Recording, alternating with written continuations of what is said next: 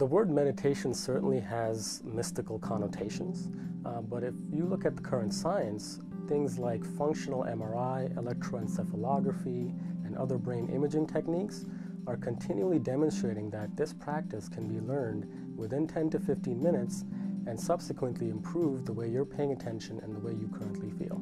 Jon Kabat-Zinn is the pioneer that first applied mindfulness in a therapeutic context, and he's defined mindfulness as awareness that emerges from paying attention on purpose, non-judgmentally, to your current moment-to-moment experiences.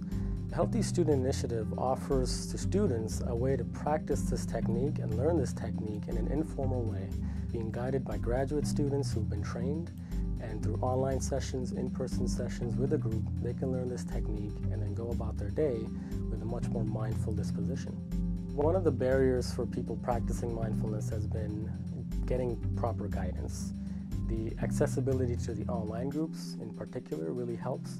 You feel like you're with a group and you can access it from the comfort of your own home or wherever you may be, and you're being guided by the same people that are also in the in-room session, so you're familiar with their guidance strategy.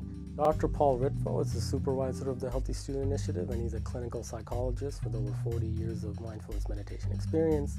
He's constantly writing and guiding his students about this technique and its practical approach and how it can help in many different contexts. When you feel anticipation and excitement, even nervousness or anxiety, you might get a gut feeling right at the center of your body. Before I did mindfulness, my tendency was to try to constrict that and kind of have it be there. Now that I'm a little more mindful of it, I enjoy just having it circulate through my body.